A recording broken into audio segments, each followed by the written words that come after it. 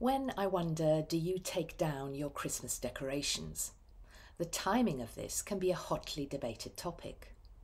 Are you someone who likes to get rid of the clutter and back to normal as soon after Christmas as possible? Or do you prefer to let the decorations linger as a lasting reminder of the festive season during those dark January evenings?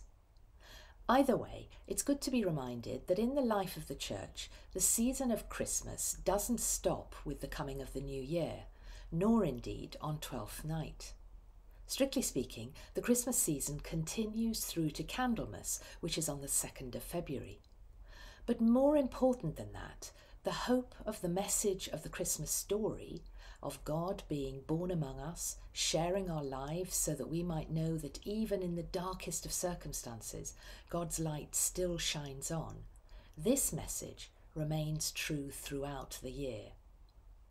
None of us knows with certainty what the new year holds for us and for our friends and family. As we listen to the news, there are many situations globally and indeed closer to home which may well leave us feeling unsettled and uncertain.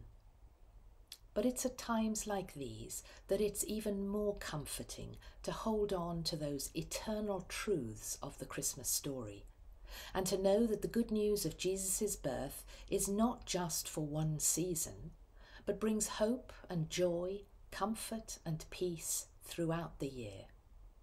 And so, whatever you may face in the year ahead, I pray that the hope and joy of Christmas will last far beyond the lights and decorations, whenever it is that you take them down.